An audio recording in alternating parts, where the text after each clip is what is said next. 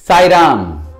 Imagine that you have been invited to attend a gathering of professionals and you have a chance to interact with each and every one of them. You get to meet doctors, politicians, scientists, sports people, actors, all the professions. It is possible that based on our own life experiences, we will consider some professionals with greater awe and respect compared to some others. It is possible that when we come across a tailor, we may not give so much importance because a tailoring job is possibly not such a highly skilled job or such a highly intellectual job. So also, we come across, say, a driver.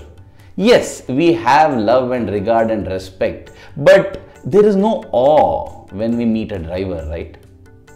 But now imagine if that driver happened to be Mr. Padmanabhan, who drove Swami's car for nearly 2 decades. Now our attitude changes, right? We will immediately go from, okay, a driver, to Sai Ram, Sai Ram. You know, what is the difference? Why is this difference in our expression? It all comes because Padmanabhan, Mr. Padmanabhan is not an ordinary driver, he is God's driver. And that is the magic of being God's professional. That is what should inspire us to be God's accountant, God's engineer, God's doctor. Can I do my profession as an offering to Swami? Being Swami's gardener, Swami's tailor. Imagine Swami's washerman who washed Swami's robes back in those days. You know, on one occasion, Swami refused to buy automatic washing machines because he said, this person will lose his opportunity to wash my robes. Even being Swami's washerman is a great privilege and honor, and we would love to interact with that person and we'll be in awe of that person. Swami is the Sanathana Sarathi, he is the Eternal Charioteer, and Mr. Padmanabhan got the opportunity to be his charioteer, his Sarathi, his chauffeur. How that happened is a beautiful story, and let us drink in the nectarous bliss of that story.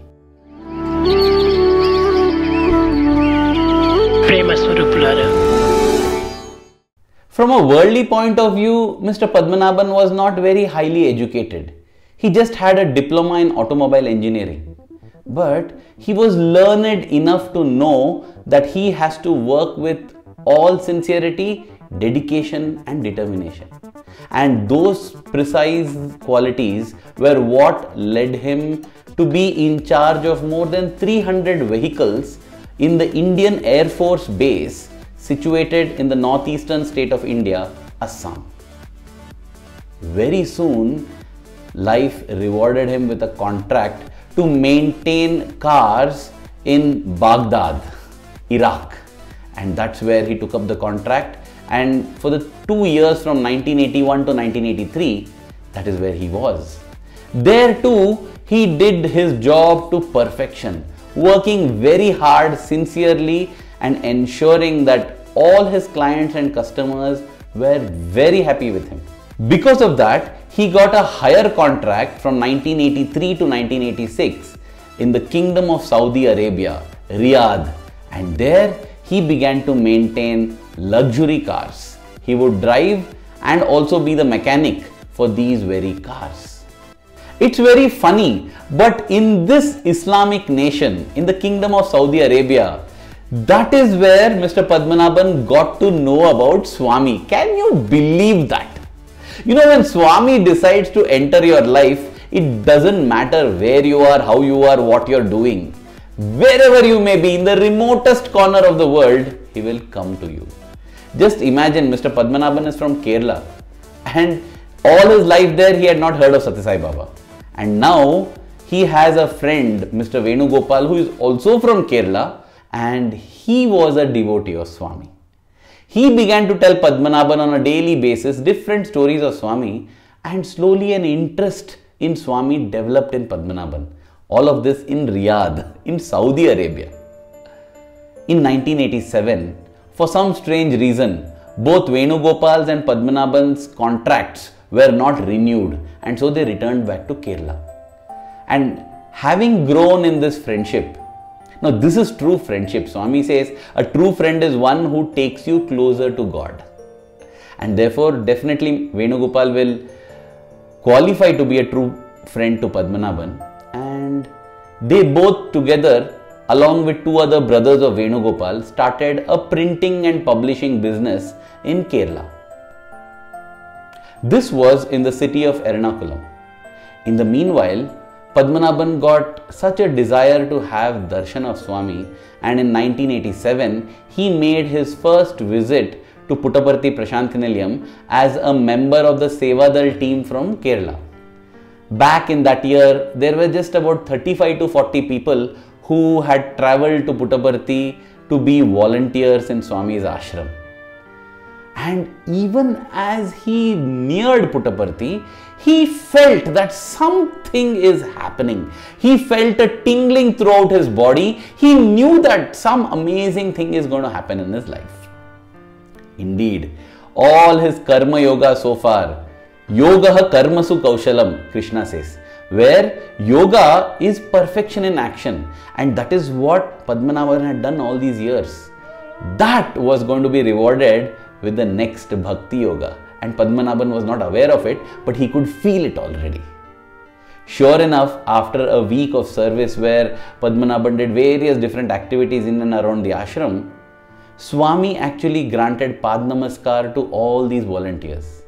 And as an icing on the cake at the end of it, he also granted a group photograph. Thrilled and touched with this experience with Swami, Padmanabhan went and purchased the Sathya Sai Speaks Volume 1 as a takeaway gift when he returned to Kerala.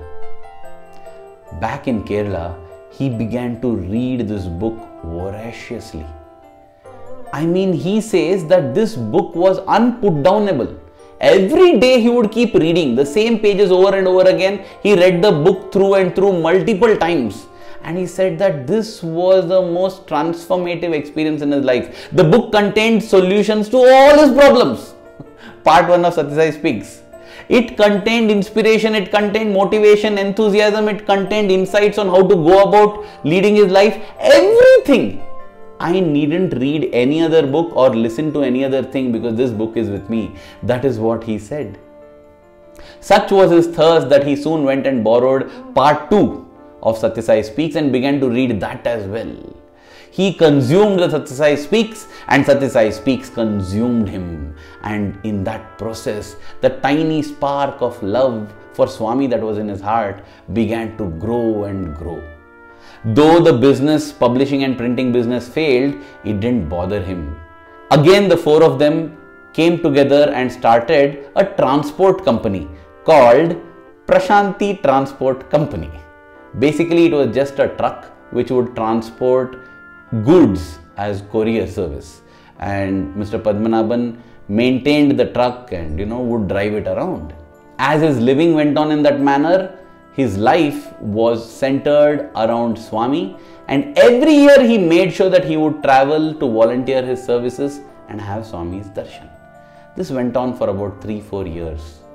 In the June of 1991, Mr. Padmanabhan got an offer from one of the departments of the Kerala government where he had to maintain and drive a truck transporting coconut to different parts of the state and to other states.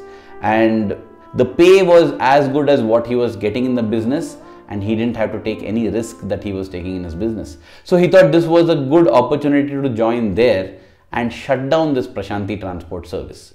He decided that the next month when he would go to Puttaparthi for Seva, he would seek Swami's blessings to shut down his company and take up this job. But that year, when he went to Prasanthi Nilayam, he found out that there was an announcement being made that Swami wanted to recruit drivers.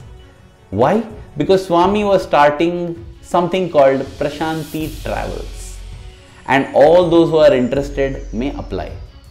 Basically, whenever Swami moved from Parthi to Bangalore or to any other place, there were people outside the ashram who would mint a lot of money in transporting devotees from one place to the other.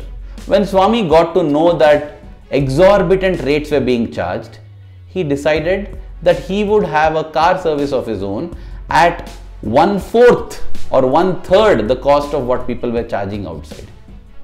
Dear brothers and sisters, there are two kinds of people.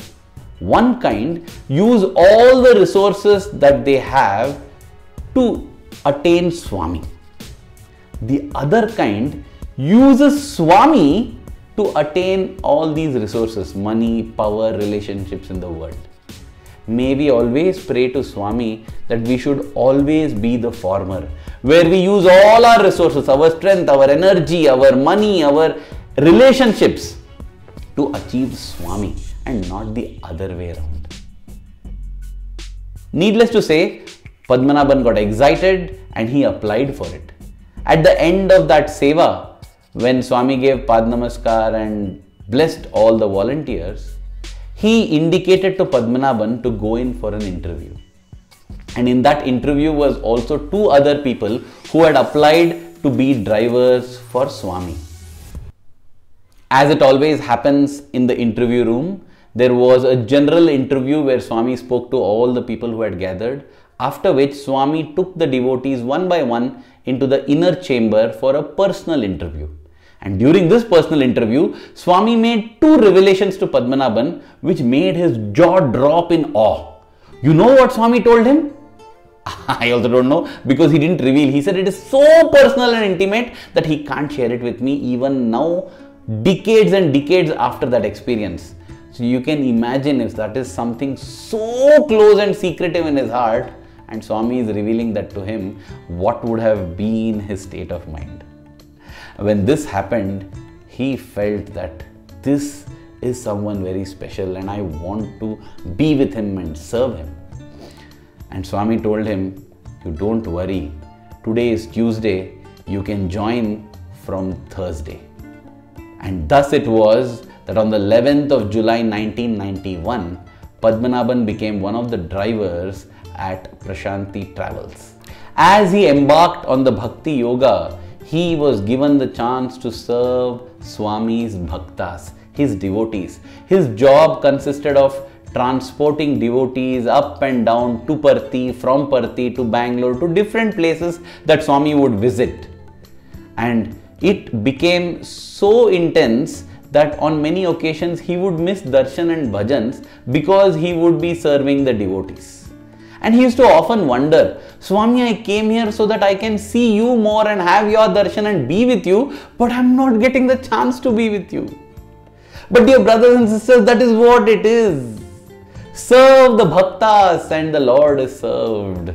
Serve Manava and Madhava gets served. Service to man is service to God. Jana Seva is Janardana Seva. Swami says, yes. Serve, love all and serve all, and that reaches Swami. And that is what Padmanabhan was made to realize. Though he didn't understand it at that point in time, he kept yearning and pining and craving for a chance to see Swami, to touch Swami, to speak to Swami, because all the time was being spent with devotees in transporting them.